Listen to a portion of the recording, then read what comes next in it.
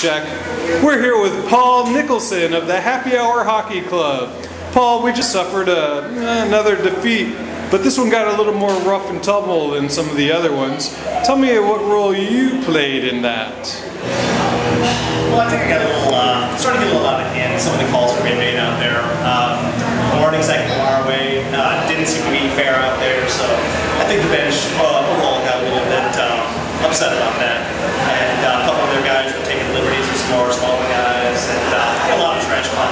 That's hockey. You get a lot of it out there, and the game, we all shook hands, a good game, and that was the end of it. You know, that is, frankly, it's kind of a fun part of the game, actually. Yeah. You're right. No problems with that. Yeah.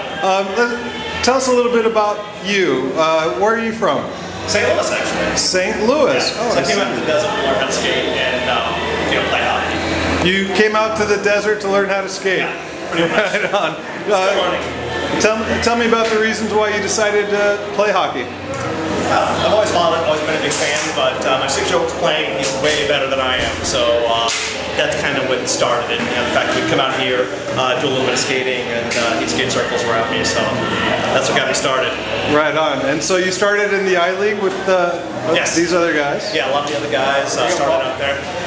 Started out there in I-League, and yeah, pretty much it. Right on. So you're obviously part of the core of this team. You're one of the better players. You must have had an athletic background before this too.